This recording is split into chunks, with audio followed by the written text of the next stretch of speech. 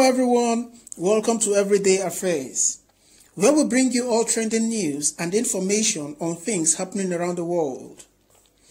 I appreciate every one of you who has subscribed to this channel.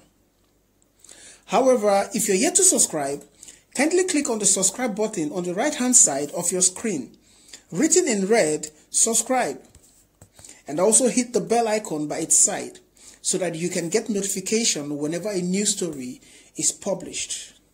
Thank you and stay tuned.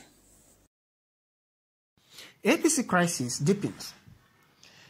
You depend on talks, violence to win elections. Governor Obaseki fires at Oshiomhole.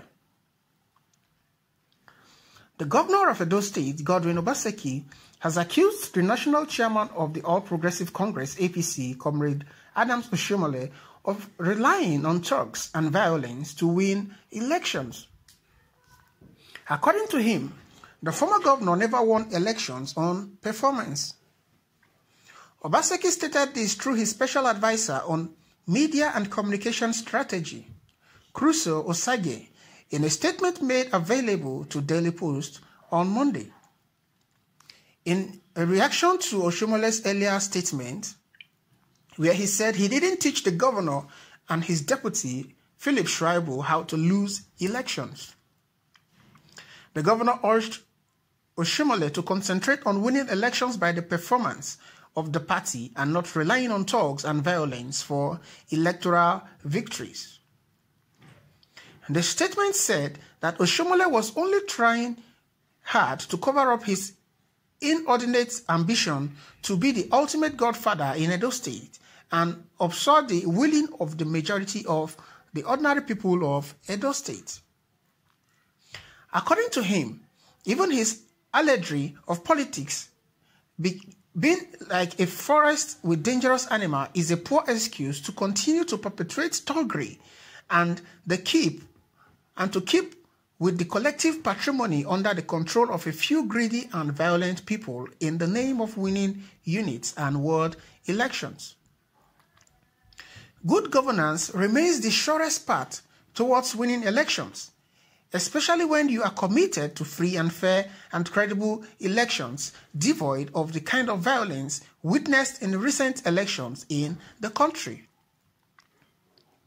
So instead of trying to pacify the violent and the lawless just because you want to win elections, Oshiomhole should support the stellar performance being displayed by Governor Godwin Obaseki in Edo State.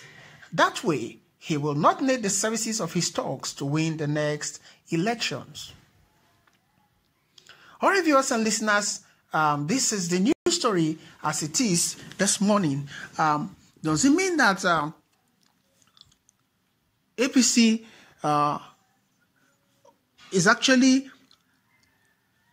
agreeing or justifying the truth or coming to terms with what the majority have actually said, concerning the APC and the way the manner at which they've been winning elections? That is to say, the recent election, especially that of the Bayelsa and Kogi elections, which was seriously marred by violence. Does it mean that this is what the APC, the strategy the APC have actually employed to win elections? Is this the strategy whereby violence takes or becomes the order of the day? Lives and properties are lost. In the last election in Kogi State, we learned that a female leader of the People's Democratic Party was burnt to death in her house or somewhere else. How that should be one of the highest level of wickedness.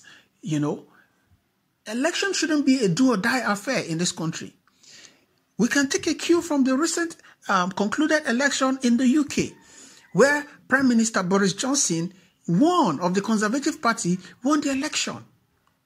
So many Nigerians in the UK or who were in the UK, who participated, who voted, who saw the process, testified to how credible the election went, how peaceful it also went. So why is it that in this country, every election is always marred with violence, killings, even security agencies are alleged to be part of this process. It shouldn't be so. We are civilized. This is a democracy, and we should act civilized also. Look at the statement credited to the governor of Edo State, accusing the national leader of the APC, who was the former governor of Edo State, that he wins elections via thuggery and violence. The question is, what do they stand to gain? When people lose their life, when people engage in violence, what do these leaders stand to gain? Don't they have conscience? Where have their conscience gone to?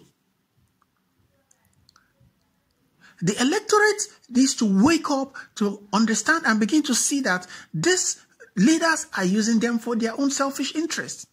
Their children, the children of these leaders are far away abroad. They don't come home. They don't stay home during elections. They use the commoners to perpetrate evil. Then they just give them peanuts. The ones that lose their lives are gone and gone forever. This is quite unfortunate. It is so saddening. Look at how long the fight between the national leader of the APC, Oshiomhole, and the governor of Edo State has lasted. Now they are heading towards another election. What would happen? Who knows the fate of the commoners, the people, the citizens of Edo State?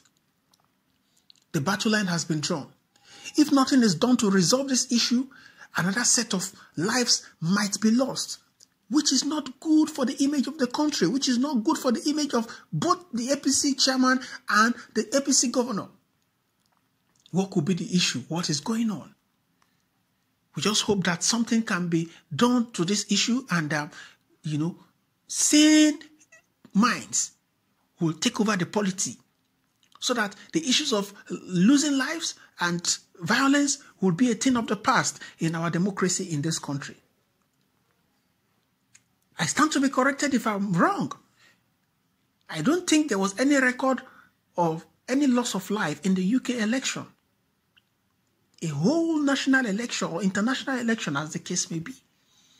But there is no election in this country, Nigeria, that there will not be any record of violence or loss of life. It is so pathetic and appalling.